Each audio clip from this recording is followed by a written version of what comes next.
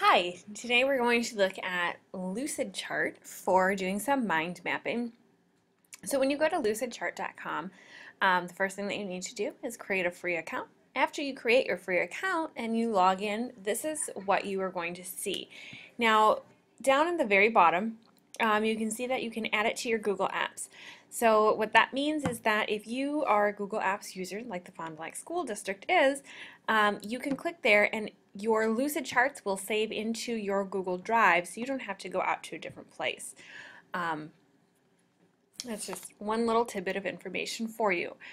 So now what we want to do is we want to create our first mind map. So we're going to click on Create, and we can choose to create a new document or a new folder. We're going to create a new document. And when we create a new document, we're going to get some templates that we can choose, or we can do a blank flowchart. I want to choose a blank flowchart here. And then I'm going to enter my title. And you're going to see that this is what LucidChart looks like. Now, along the left-hand side, you can see you can add text, you can add a block of text, you can add a note, or you could add a hotspot. So if I want to add a note to my page, I just grab it and I drag.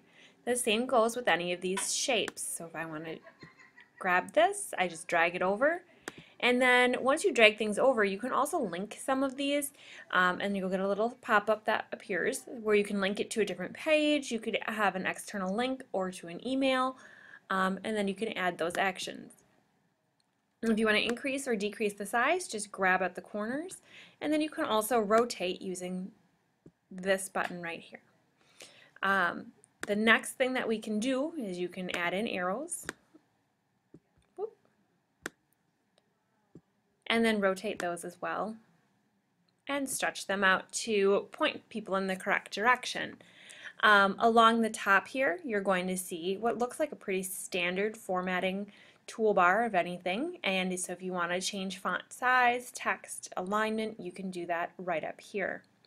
Over on the right hand side, you're going to see that you have a navigator, so you can zoom in and out.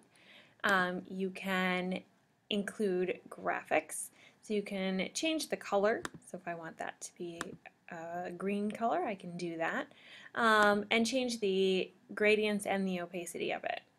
You can also do themes or colors here. Next button is metrics, so if you need to change the orientation or flip something, so if I want that to be flipped, you can play around with it and it'll flip my arrow. I can choose my different text indentations or spacings over on the right side. I can choose my page layout, so if I wanted it to be a portrait landscape, so up and down versus landscape where it's sideways, and my paper size, I can do that. And then master pages, if you're interested in having a master page, most people are not going to use this. And then a history. So if you pay for it, you can have a revision history of when things are done.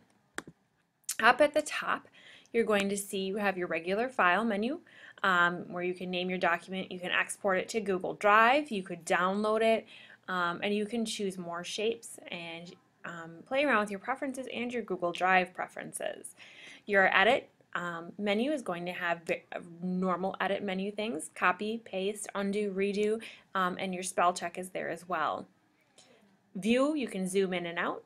Page, you can add more pages or duplicate pages. If you want to use the arrange feature where you can put shapes on top of other shapes or text on top of shapes, you can use this menu to bring one item to the front and the other one to the back so that they are over the top of each other, and you can also group those things. So what that means is if I wanted these two together, I can choose both of those, and I'm going to go to arrange and group, and now when I move them, those two pieces move together. Under your insert menu, you can choose page number, count, and date and time if you have more than one page. And then share is the nice feature because you can collaborate on this together. You can invite somebody else to collaborate. You can publish it where you can share it out to your teachers or other students, and you can also share it on social media.